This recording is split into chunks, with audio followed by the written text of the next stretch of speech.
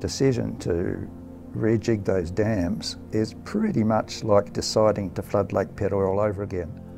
But this time, not without the innocent cloak of ignorance and lack of environmental awareness of the old days, but in full knowledge of all the values and all the strife.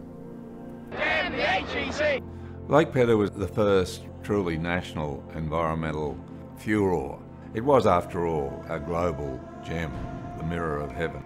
There was a national park out there, but I can't remember exactly where it was. But at least it wasn't of substantial significance. That ignites some curiosity, doesn't it?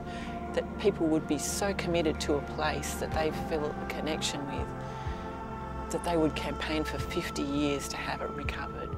People say, look, it'd be fantastic to restore Lake Pedder, but, you know, we have so many campaigns on the go. We're trying to protect the forests, we're trying to protect our estuaries and rivers, but now there is a degree of urgency.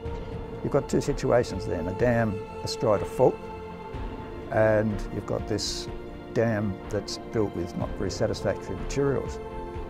But it's going to be immensely expensive to restore the actual dams to maintain the drowning of Lake Pedder. I mean, why are we doing it? And so many young people, you know, are angry.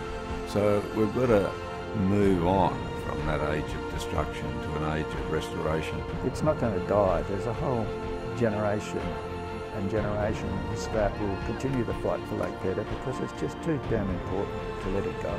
Stop! We're really here going to win. It's just a matter of when, not if.